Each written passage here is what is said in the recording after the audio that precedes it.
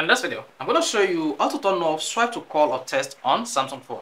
By default, on your Samsung phone, if you turn on swipe to call or text, you'll be able to send a message if you swipe right to the contact on your Samsung phone, and if you swipe left on the contact, your Samsung phone will put a call through automatically.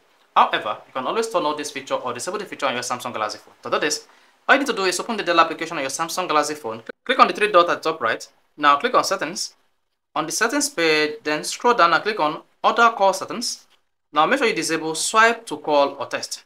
Then toggle off this feature. With this feature disabled, you can then go back to the dialer application on your device, click on contact, and then if you swipe, nothing will happen. If you swipe left or right, nothing is going to happen henceforth. So with this, you have successfully disabled swipe to call or text on Samsung Galaxy phone.